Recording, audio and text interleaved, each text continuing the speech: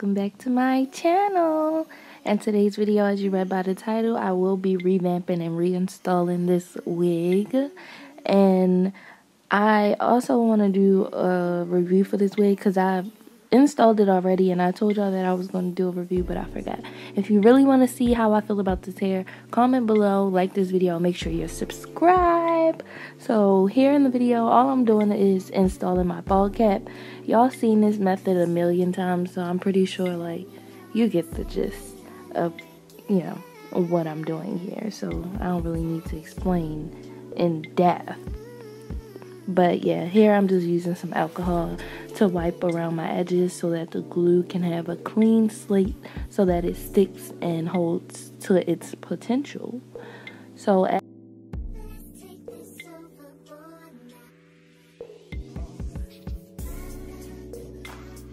after that, I'm just taking a 10-hour beauty break. If you want, I'm going to give y'all a special code for the beauties and bows. Get 10% off your first order using the code TNELYT. I'm going to put it on the screen. But here I'm putting this raggedy looking wig on. This hair is nice. Like I said, I'm going to give y'all a review on the hair.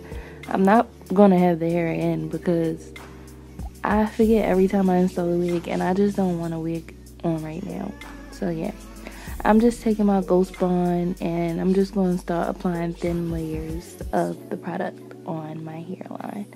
But like trying not to get it on any of my hair because I don't want to be bald around my edges.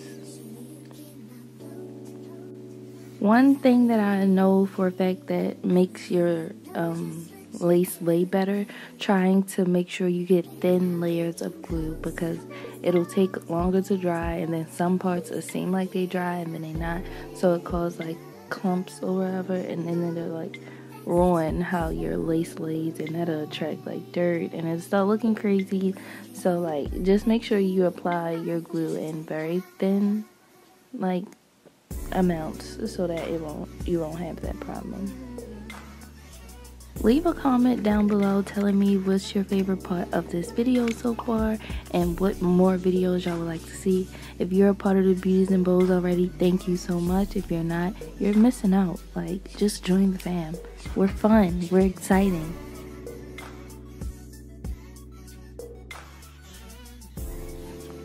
So now I'm just blow drying my hair.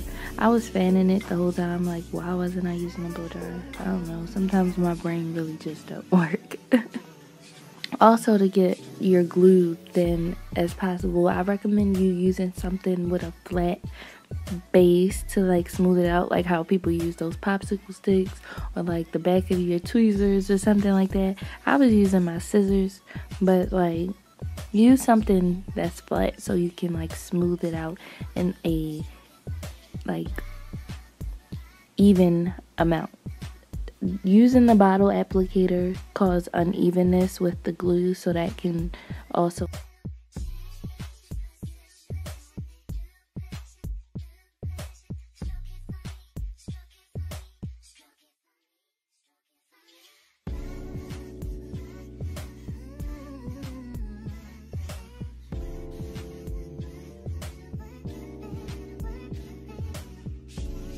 cause the problems. So now I'm just laying the wig down as best as I can, and I'm gonna have to cut some lace. I kind of feel like I didn't have to. I just really needed to pull the wig back, but I ended up cutting the lace anyway because it was just like too far on my forehead. I do like that because I do have a 5 head, but it was too far down and I don't remember having it that far. Also, disregard the little bit of balding on the side because when I be taking my wigs off, I will comb the edges and they will have gunk of hair products all in it, and you know that will cause it to break off and rip off. So don't be like me. Make sure you washing your wigs properly and detangling them properly so they won't stop balding or the lace won't stop ripping, because it's very sensitive, and especially with all the wear and tear from, you know, just normal everyday stuff.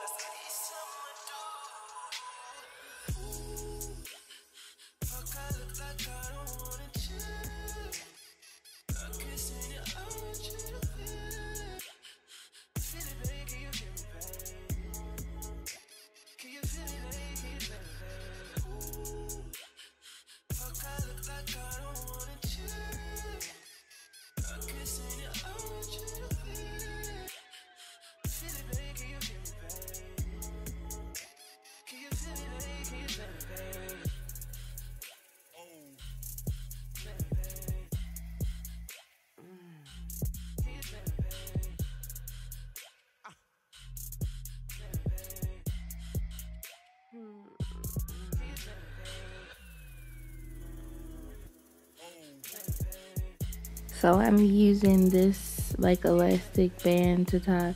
It's really not elastic band, it's a pantyhose, but like the dance kind, so it's kind of thick, and I just cut the ends off so that I could use it as an elastic band. And yeah, that also helps with filleting the lace and the melting process.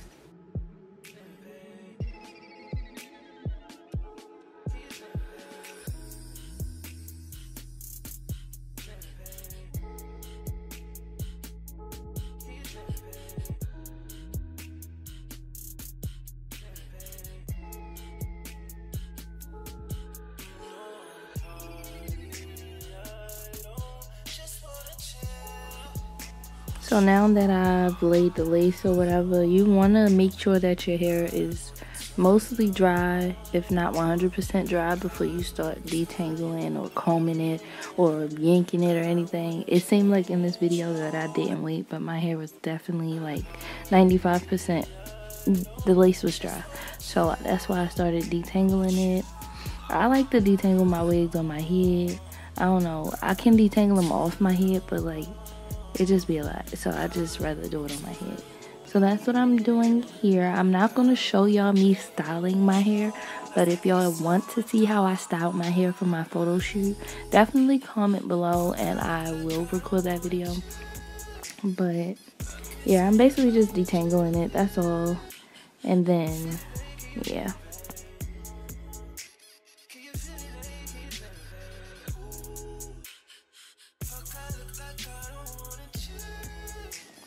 so now that I got it detangled, I'm just trying to make sure my part is clean and how I want it, so that I can go in with my hot comb and like straighten the top. This hot comb that I'm using is not an electric hot comb, as some of y'all can tell, but I didn't know if everybody knew, but it's one of those like old school hot combs.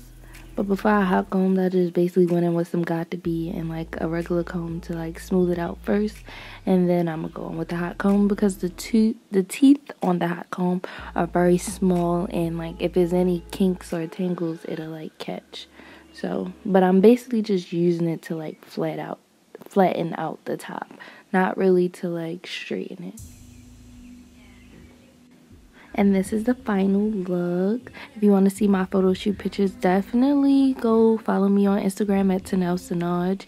If you're not already subscribed, make sure you're doing that. Also, don't forget to leave a comment telling me what next video you want to see. Thank you guys for watching.